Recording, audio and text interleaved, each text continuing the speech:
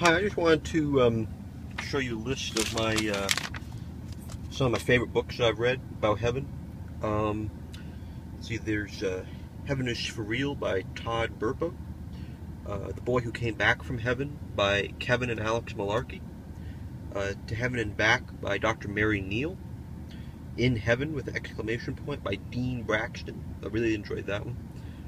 Delivered by Tamara LaRue, The Boy Who Met Jesus by Immaculée Ilagaziba, Heaven's Lessons by Steve Shorgan, Flight to Heaven by Captain Dale Black, 23 Minutes in Hell by Bill Weesey, My Dream of Heaven, it used to be called Intramuros. That's it was written sometime during the 1800s by Bertha Sprague, but it was redone by Rebecca Springer in an easier to understand version.